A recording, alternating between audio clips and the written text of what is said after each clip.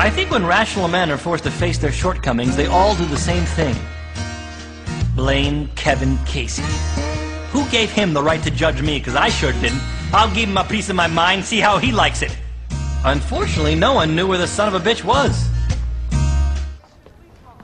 Found him. Brace yourself, mister. You're about to get an earful, JD style. Hey, buddy.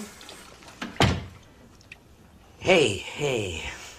Give me a minute, will you? No, Kevin, I have to talk to you right now. Damn it! Later's cool, too. I'm sorry, Look, I spent the last few days meeting new people and trying to get used to this place, and I'm stressed and I'm fried. And I just want to go home.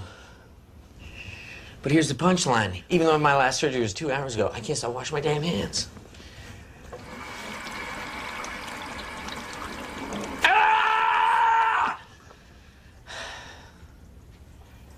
I'm sorry. No, I'm sorry. Look,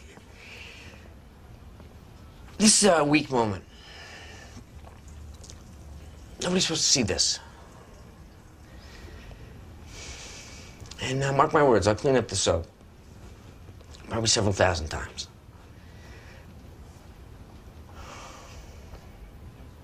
Everyone's got their own burdens, JD. And I'm not gonna be one of those people that dumps mine on somebody else. Now, what do you mean?